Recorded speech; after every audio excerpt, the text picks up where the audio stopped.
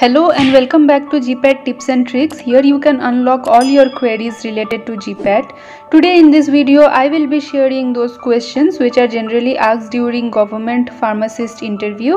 So let's begin the video. So the first question which is generally asked is about pharmacy, that is what is pharmacy or what do you understand by the term pharmacy. So you can define it as it is the art, practice or profession of preparing, compounding and dispensing of drugs on the order or prescription of a doctor or over-the-counter drugs by pharmacist. Then the second question which is mostly asked is what is drug or what do you understand by the term drug. So you can answer it like a drug is the active pharmaceutical ingredient that is administered into the body to elicit therapeutic effect in counter of any disease or ailment. So if you answer this question, then there is most of the time there is a probability of asking another question, that is what is medicine, or they may ask what is the difference between a drug and a medicine. So in that case you can answer it like medicine is the delivery system of a drug, and it is that drugs combined with excipients to form a dosage form like tablet, capsule, that are called medicine.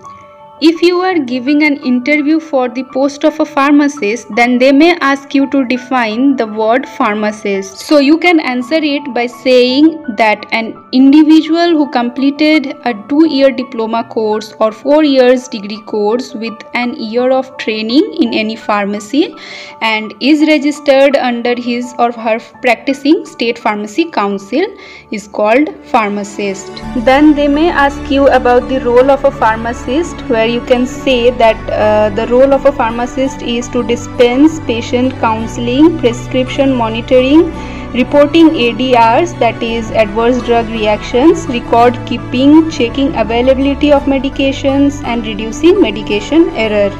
Then sometimes they may ask you that what are the requirements for opening a pharmacy store.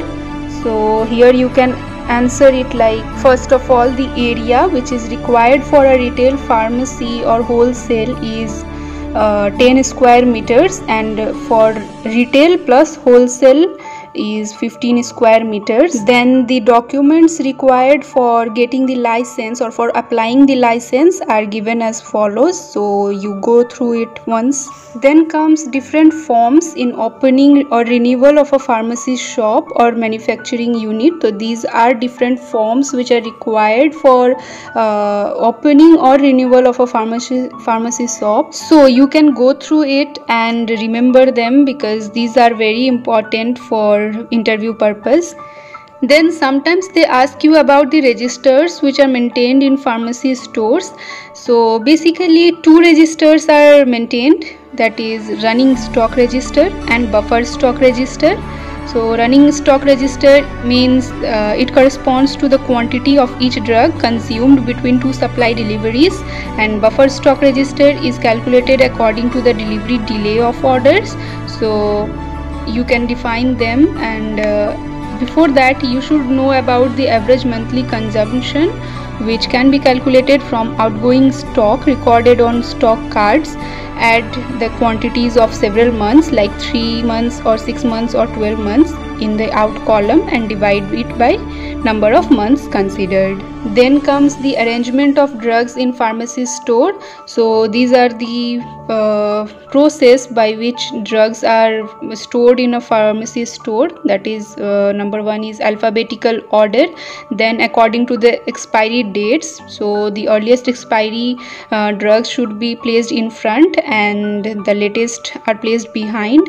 Then you can store the drugs for such as narcotics and other controlled substance in under lock and key, and the products like vaccines and serums which needs to be refrigerated should be kept in a refrigerator between 2 to 8 degrees Celsius.